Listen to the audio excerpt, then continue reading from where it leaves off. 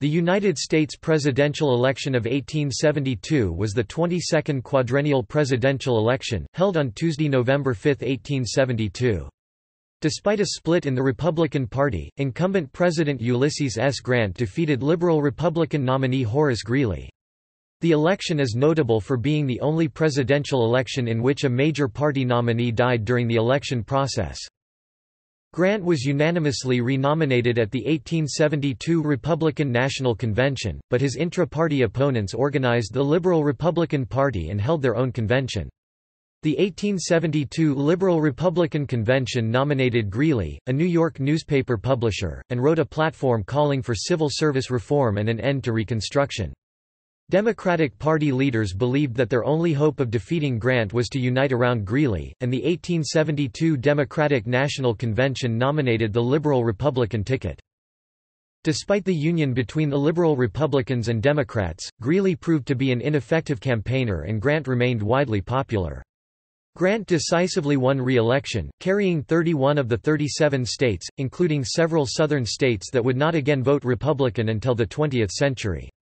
Grant would be the last incumbent to win a second term until William McKinley's victory in the 1900 presidential election, and his popular vote margin of 11.8% was the largest margin between 1852 and 1904.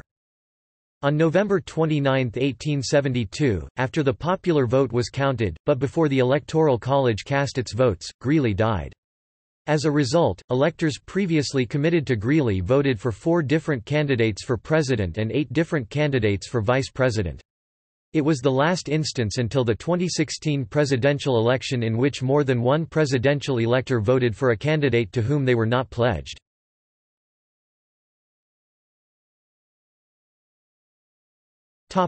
Nominations.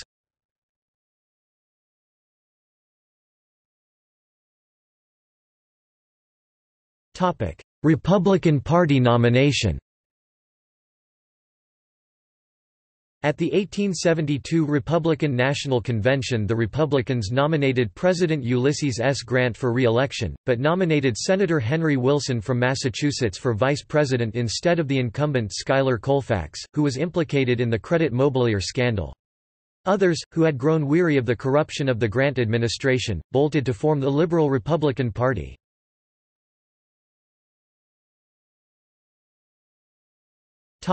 The opposition fusion nominations.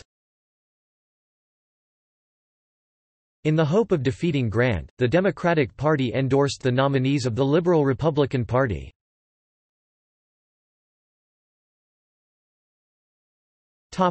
Liberal Republican Party nomination.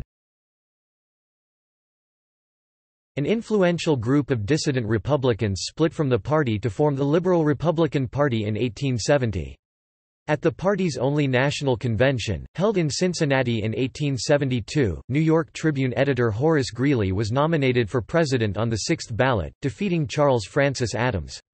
Missouri Governor Benjamin Gratz Brown was nominated for vice president on the 2nd ballot.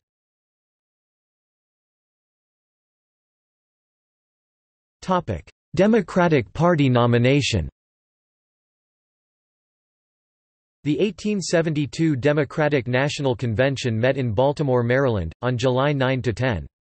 Because of its strong desire to defeat Ulysses S. Grant, the Democratic Party also nominated the Liberal Republicans' Greeley-Brown ticket and adopted their platform. Greeley received 686 of the 732 delegate votes cast, while Brown received 713. Accepting the liberal platform meant the Democrats had accepted the New Departure strategy, which rejected the anti-Reconstruction platform of 1868. They realized that to win the election they had to look forward, not try to refight the Civil War.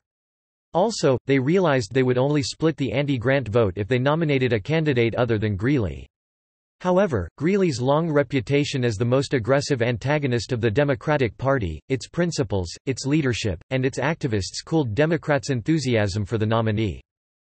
Some Democrats were worried that backing Greeley would effectively be condemning the party to extinction, much like the moribund Whig Party had been doomed by endorsing the Know-Nothing candidacy of Millard Fillmore in 1856, though others felt that the Democrats were in a much stronger position on a regional level than the Whigs had been at the time of their demise, and predicted correctly, as it turned out, that the liberal Republicans would not be viable in the long term due to their lack of distinctive positions compared to the main Republican Party.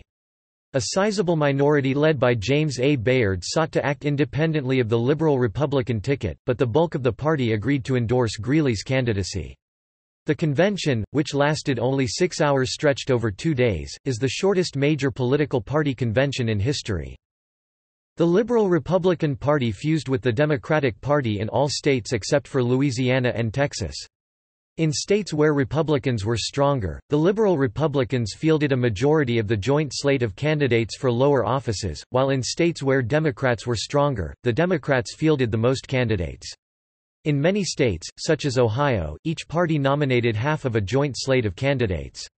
Even initially reluctant Democratic leaders like Thomas F. Bayard came to support Greeley.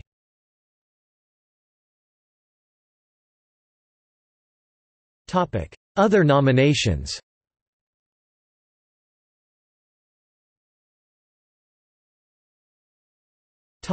Labor Reform Party. Presidential candidates. The Labor Reform Party had only been organized in 1870, with its first national convention meeting held in St. Louis, Missouri, on February 22, 1872. Initially, there was a fair amount of discussion as to whether the party should actually nominate anyone for the presidency at that time, or if they should wait at least for the liberal Republicans to nominate their own ticket first. Every motion to that effect lost, and a number of ballots were taken that resulted in the nomination of David Davis, who was the frontrunner for the liberal Republican nomination at that time. Joel Parker, the governor of New Jersey, was nominated for vice president. While Davis did not decline the nomination of the Labor Reform Party, he decided to hinge his campaign in large part on the success of attaining the Liberal Republican nomination, so that he might at least have their resources behind him. After their convention, in which he failed to attain the nomination, Davis telegraphed the Labor Reform Party and informed them of his intention to withdraw from the presidential contest entirely. Joel Parker soon followed suit. A second convention was called on August 22 in Philadelphia, where it was decided, rather than making the same mistake again, that the party would cooperate with the new straight-out Democratic Party that had recently formed. After the election, the various state affiliates grew less and less active, and by the following year, the party ceased to exist. Labor Reform Party activity continued to 1878, when the Greenback and Labor Reform Parties, with other organizations, formed a national party.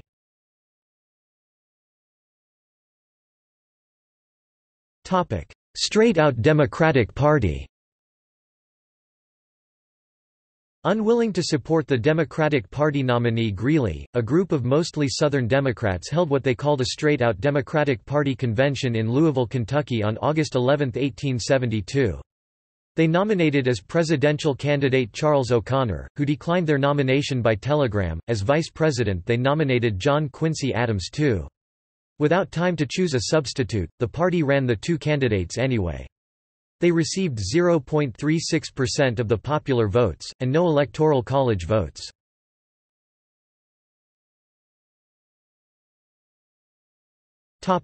General election.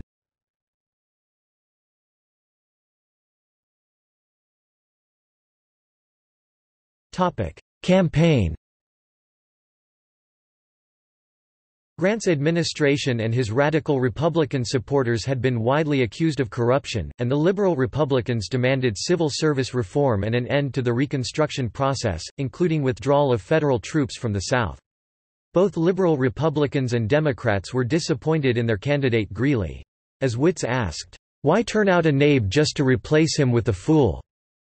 A poor campaigner with little political experience, Greeley's career as a newspaper editor gave his opponents a long history of eccentric public positions to attack. With memories of his victories in the Civil War to run on, Grant was unassailable. Grant also had a large campaign budget to work with. One historian was quoted saying, "Never before was a candidate placed under such great obligation to men of wealth as was Grant." A large portion of Grant's campaign funds came from entrepreneurs, including Jay Cooke, Cornelius Vanderbilt, Alexander Turney Stewart, Henry Hilton, and John Astor.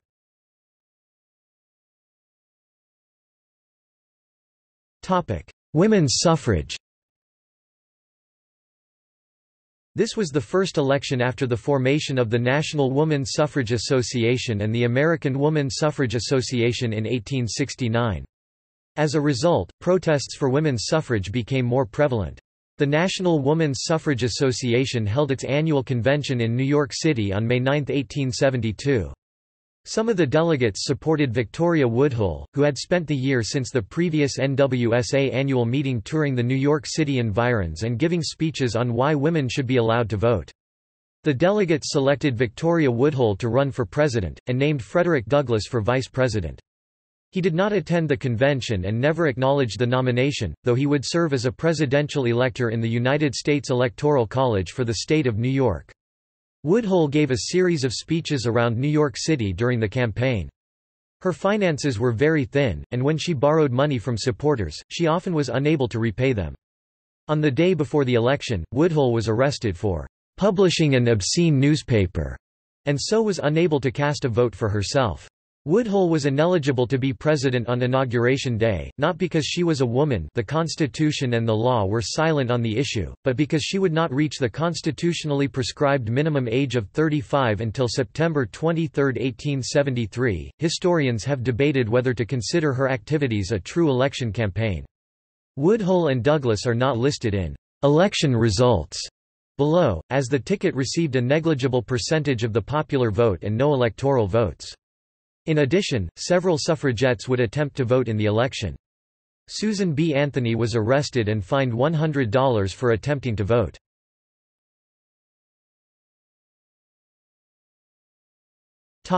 Results and disputed votes. Grant won an easy re-election over Greeley by a margin of 56% to 44%. Grant garnered 286 electoral votes to what would have been 66 electoral votes for Greeley. However, Greeley died on November 29, 1872, just 24 days after the election and before any of his pledged electors from Texas, Missouri, Kentucky, Tennessee, Georgia, and Maryland could cast their votes. Most of Greeley's electors cast their votes for other Democrats. Of the 2,171 counties making returns, Grant won in 1,335 while Greeley carried 833. 3 counties were split evenly between Grant and Greeley. During the joint session of Congress for the counting of the electoral vote on February 12, 1873, numerous objections were raised to some of the results. However, unlike the objections which would be made in 1877, these had no impact on the outcome of the election. The electors of Arkansas and Louisiana were rejected due to irregularities. They were not included in the total number of electors. Both states had voted for Grant. 3 Georgia electors had voted for Greeley for president. Their votes for Greeley were rejected because Greeley was dead when the electors cast their ballots. Their votes for B. Gratz Brown for vice president were not affected. The electors were included in the total number of electors. Protests were raised against the votes of Texas, Mississippi, and of Mississippi elector James J. Spellman. These electoral votes were ultimately accepted. This election was the last in which Arkansas voted for a Republican until 1972 and the last in which it voted against the Democrats until 1968. Alabama and Mississippi would not be carried by a Republican again until 1964 and they wouldn't vote against the Democrats until 1948. North Carolina and Virginia wouldn't vote Republican again until 1928. West Virginia, Delaware and New Jersey wouldn't vote Republican again until 1896.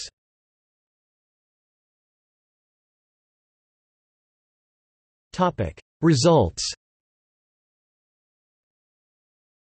Source: Popular Vote, Leip, David. 1872 presidential election results. Dave Leip's Atlas of U.S. Presidential Elections. Retrieved July 27, 2005. Source: Electoral Vote. Electoral College Box Scores 1789–1996. National Archives and Records Administration. Retrieved July 31, 2005. These candidates received votes from electors who were pledged to Horace Greeley, who died before the electoral votes were cast. B. Horace Greeley received 3 electoral votes for president, but these votes were disqualified because of his death. See breakdown by ticket below. D. The 14 electoral votes from Arkansas and Louisiana were not counted, and are not included in this count. If these electoral votes were included, there would be 366 electoral votes total, and 184 would be needed to win.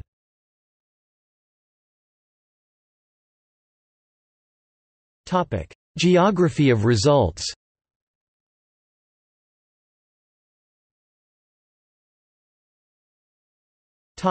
Cartographic gallery.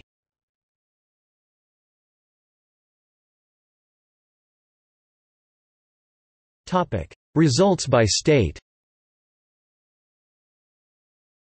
Source: data from Walter Dean Burnham, Presidential Ballots, 1836–1892, Johns Hopkins University Press, 1955, pp. 247–57.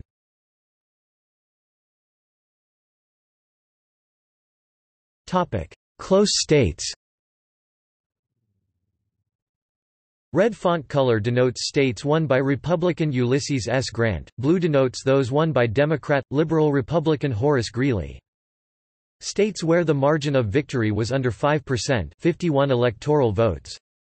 Maryland 0.69%, Virginia 0.98%, Delaware 4.23%, Tennessee 4.32%, Arkansas 4.35%, West Virginia 4.46%, Connecticut 4.81%. Margin of victory between 5% and 10%, 133 electoral votes.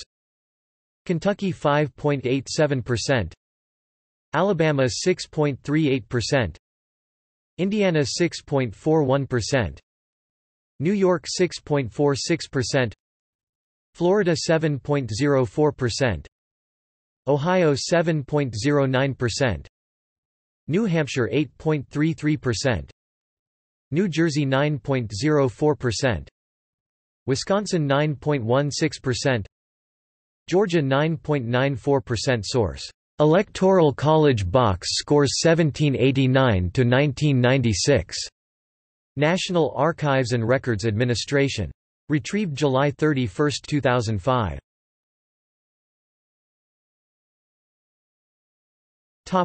Breakdown by ticket. The used sources had insufficient data to determine the pairings of 4 electoral votes in Missouri, therefore, the possible tickets are listed with the minimum and maximum possible number of electoral votes each. B. Greeley was disqualified, having previously died and thus become ineligible for the presidency, but the Brown vice presidential votes were counted.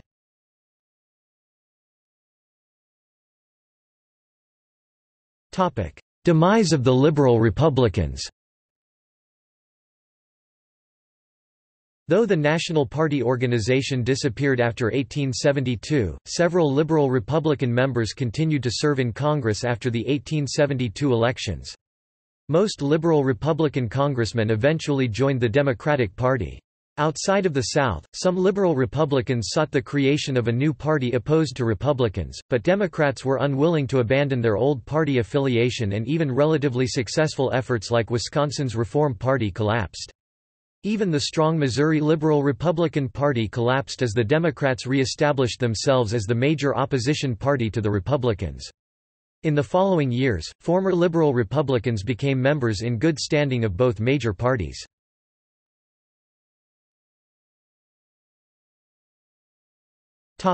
See also: Presidency of Ulysses S. Grant, American election campaigns in the 19th century, History of the United States 1865 to 1918, Third Party System, Reconstruction era of the United States, Second inauguration of Ulysses S. Grant, United States House elections 1872, United States Senate elections 1872.